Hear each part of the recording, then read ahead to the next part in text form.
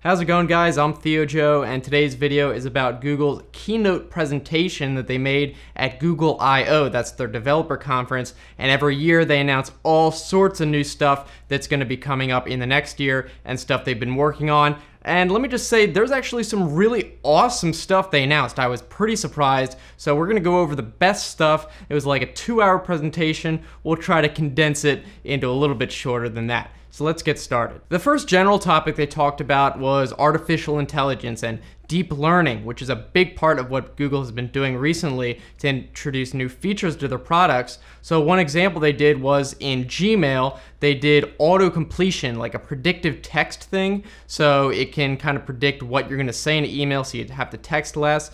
Also in Google Photos on your phone, it's going to predict kind of what you might want to do with those photos. For example, sharing with friends that are also in those photos.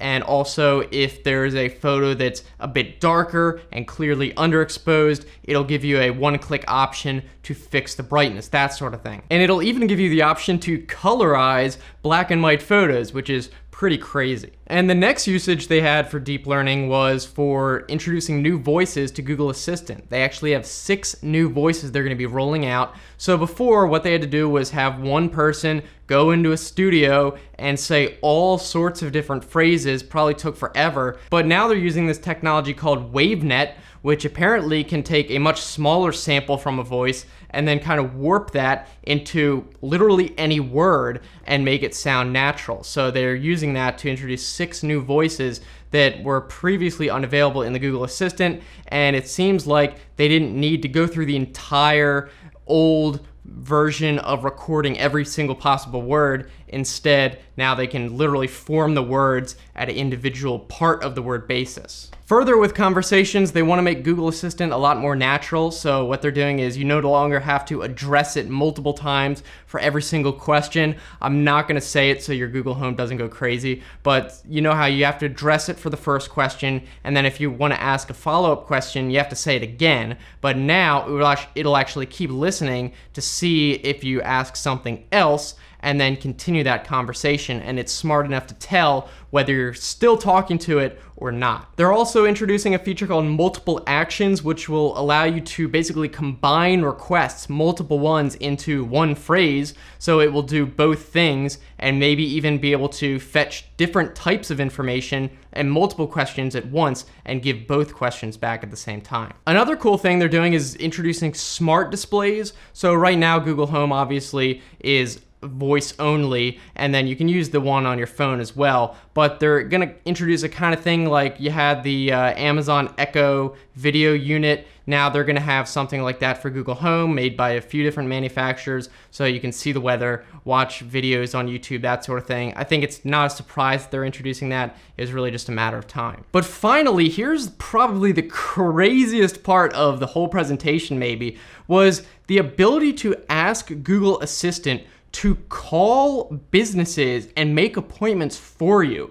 So they actually did an example where they asked Google to call and make a hair appointment between 10 and noon. And you know what, let me just play the audio for you. I really can't describe it, and I'm not gonna do it justice. It's gonna blow your mind. So how can I help you? Hi, I'm calling to book a women's haircut for a client. I'm looking for something on May 3rd. Sure, give me 1 second. Sure, what time are you looking for around? At 12 p.m. We do not have a 12 p.m. available. The closest we have to that is a 1:15. Do you have anything between 10 a.m. and 12 p.m.? Depending on what service she would like. What service is she looking for? Just a woman's haircut for now. Okay, we have a 10 o'clock. 10 a.m. is fine. Okay, what's her first name? The first name is Lisa. Okay, perfect. So I will see Lisa at 10 o'clock on May 3rd. Okay, great. Thanks. Great. Have a great day. Bye. So yeah, I don't know what kind of black magic Google has at their headquarters that they're using to develop this technology, but that is absolutely insane. Now, I'm sure that they kind of cherry-picked the examples they used to the ones that worked out really well, but still, just the fact that it was able to do that in the first place and not sound like the regular crazy robot Google voice was very impressive. I don't know why they can't have the voice sounding that natural all the time. I'm sure they're going to be working on that. So I'm really excited to see how that happens. Although I honestly don't know if I would use that feature because I'd still be worried that something would come up in the conversation that it didn't know how to handle and it would just say something completely stupid and I'd have to like call back. So I don't know, we'll have to see how it progresses. It's not ready yet, but I think they're working on it to release it pretty soon. The next major topic they talked about was Android. So they introduced a lot of new features with the next version of Android. One of these, for example, is adaptive battery. So it's apparently going to be able to tell which apps you like to use and when, and predict which you're probably going to need battery for most likely later in the day, and then be able to maybe assign some reserve battery to that. So if it knows that you like to go running later in the afternoon and that uses a lot of battery, maybe it will use less battery in your email or something earlier in the day to save up for that. So that seems like the idea there, pretty cool. And another thing is adaptive brightness. So what that will do is instead of just adjusting purely based on the ambient light, it'll also take into account your normal preference for how bright you want the screen and take both of those into account at the same time. So I thought it did that actually before, but maybe I guess it's using AI to better predict it, where if you normally like the brightness really bright anyway, it'll keep it bright even after the brightness goes down again later. Also with AI, they want to be able to predict your actions. So right now, Android has had a feature where it'll basically predict what apps you might want to use next, but they're introducing predicted actions now, where maybe in a search result or something, it'll introduce a so-called slice they're calling that might be from another app. So say you're searching for fastest route between this place and this place, it'll predict, okay, maybe he wants to take a ride with Lyft or something, and then it'll show you an option right there to call a Lyft, for example. So it's going to be able to kind of predict these actions, not just apps. It'll be able to do the actions within apps specifically. And then they're also adding some simplicity features to Android, just quality of life stuff. So for example, the volume rocker now defaults by just controlling the media volume instead of the ringer. Like if you're going to watch a video and you want to change the volume and it changes the ringer by accident. I actually had to download an entire app that would fix this so you could choose which one the volume rocker did, but now you can do that by default built in. Next up, another big topic with Android that they're talking about is digital well-being. So I guess the idea here is they know that technology is ruining our life, so they kind of want to improve it a little bit. So they're introducing what's called the dashboard in Android, which will basically tell you what apps you're using for how long, so how many times you unlock your phone, how many times you've used this app, that sort of thing. And then they're also allowing developers to link their apps individually into the dashboard, so you won't be able to just see the apps in general, but also specific actions and how long you've been doing it within each app. So that's pretty cool. And then another thing is introducing app time limits. So it'll kind of remind you when you've been using an app more than what you want to. It'll say, you're going over your 30-minute time limit you set. And then after that, it'll actually make the icon on the home screen gray to remind you you've been using this too much today, you better hold back. And then here's another really cool feature is the so-called new wind down mode. And the idea here is you set a bedtime or a certain time of night you want to get ready to go to bed and stop messing around on your phone. It'll actually start and enable do not disturb at that time so you don't get any annoying notifications. And it'll also switch the phone to grayscale. So your phone to your brain looks a lot less attractive and you're less likely to just waste time on it when you should be maybe going brush your teeth before going to bed or something. So I think that's a really cool idea and will probably help people who tend to just mindlessly go on their phone when they should be doing something else at night. Oh, and finally with Android, here's a cool thing. You can now download very easily the Android P beta. So you know with iPhone, it's actually pretty easy to download the beta program. You just go onto a site, click it to opt in, and then it automatically updates. Same idea here. You can now go on the beta site for Android, opt in, click check for updates, and it'll automatically update you to Android P. And I did it. Didn't take long at all. Nothing was ruined in the process. You don't have to like go on your computer, plug it in, load all that nonsense. Super easy now. So all those features were for Android in general. Now we can talk about a few app-specific features. So one they talked about was Google Maps, and they're kind of introducing more social features into it to kind of, again, predict using AI which places you're more likely to like.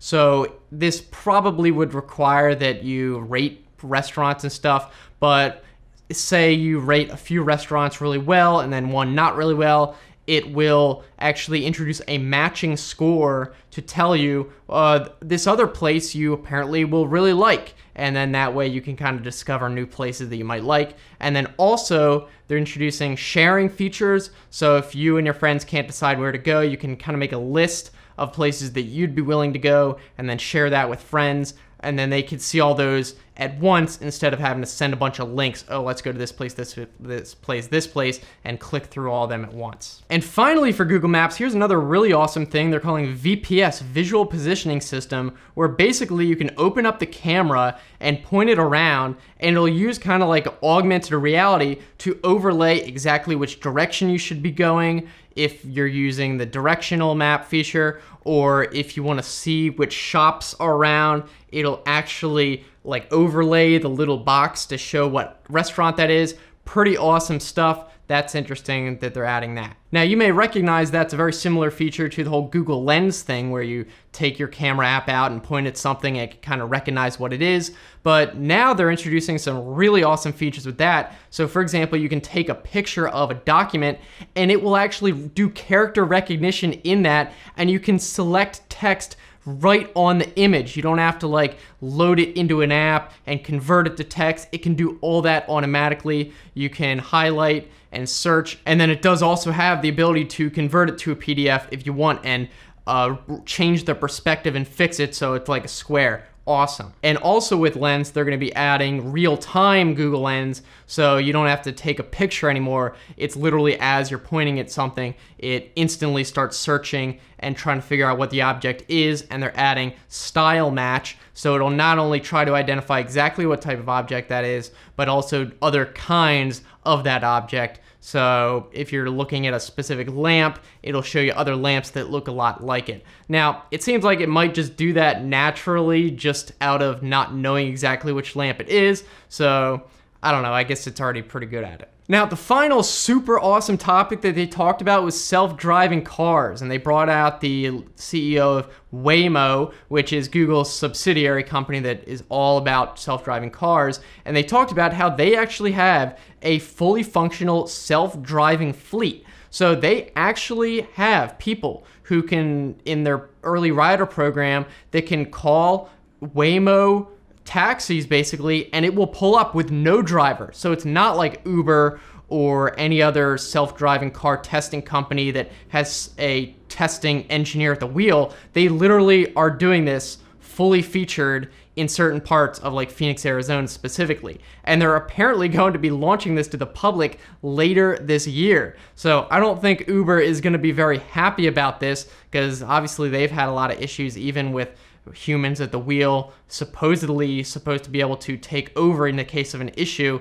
and they aren't able to always do that. So the fact that Google has this working 100%, at least in some areas, a confined region, is pretty awesome. So yeah, I think that pretty much covers everything that they talked about, or at least the best stuff. You guys can let me know what you think down in the comments, which you thought was the favorite. If I didn't talk about something that you think I should have, we can mention that down there. If you want to keep watching, I'll put some other videos right here. You can just click on those, and if you want to subscribe, as usual, just you know what to do. Anyway, thanks again for watching, guys. I'll see you next time. Have a good one.